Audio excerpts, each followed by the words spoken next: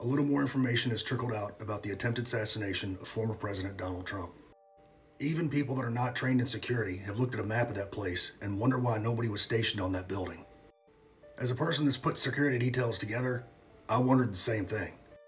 And my guess was, somebody was, and they just weren't at their post. If you've ever been in charge of personnel, things change. You gotta roll with the punches. If Bob calls in that day, you gotta replace Bob. And you gotta make sure Bob knows where he's supposed to be if he does come in. Then once the detail starts, as a boss, you go around and check, make sure everybody's okay and they're at their spot. According to this article, the local sheriff's department was in charge of that spot. The way it was explained to me, and this was a long time ago, so they could have changed it by now, we had 2 agents assigned to our section of the state. Those 2 agents were responsible for coordinating everybody when the president came to town. Protection detail comes in, he tells everybody where they're supposed to be. And I remember thinking at the time, that's a lot of responsibility. Anybody that's worked a protection or guard detail will tell you they are boring. Until they're not.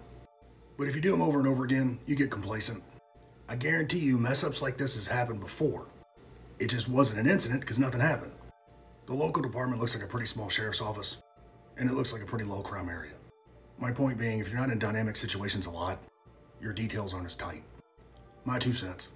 Be aware and be safe.